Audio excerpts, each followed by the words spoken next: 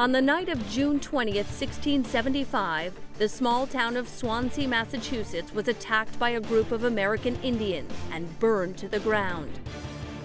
This violent event began one of the most devastating conflicts in American history, known as King Philip's War. Philip was sachem, or leader, of the Wampanoag people, an American Indian group that lived in Massachusetts and Rhode Island. When the Puritan settlers founded Plymouth Colony in 1620, it was with Philip's father, Massasoit, that they famously made a treaty during the first Thanksgiving. He was also known by his Wampanoag name, Metacom. English leaders had given him the name Philip as a gesture of respect. By 1675, dozens of English towns had spread across the New England countryside. Tensions began to rise as the English encroached on land and tried to restrict Indian trading, all of which the Wampanoags felt threatened their autonomy or right to self-govern.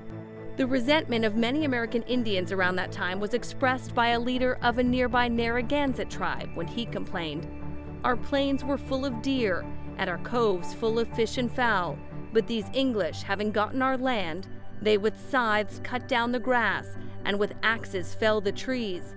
Their cows and horses eat the grass, and their hogs spoil our clam banks, and we shall all be starved." Tensions reached a climax when 3 Wampanoag men were convicted by an English court and hung for a murder of another American Indian. To Philip and many of his people, this breach of autonomy was too much. Soon after, Philip's warriors began attacking nearby villages, and as the Wampanoags formed alliances with neighboring groups, the attacks quickly spread throughout New England.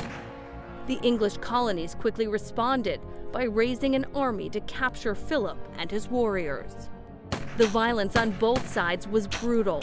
Villages were burned, innocent people murdered. An English raid on a Narragansett village ended with hundreds of women and children being burned to death in their homes. In the town of Lancaster, a woman named Mary Rowlandson recalls an attack on her own home. "Some in our house were fighting for their lives, others wallowing in their blood, the house on fire over our heads, and the bloody heathen ready to knock us on the head." During the attack, Rowlandson was separated from 2 of her children, while her youngest daughter was mortally shot as she held her in her arms. She was taken captive and forced to travel with Philip's warriors for 11 weeks.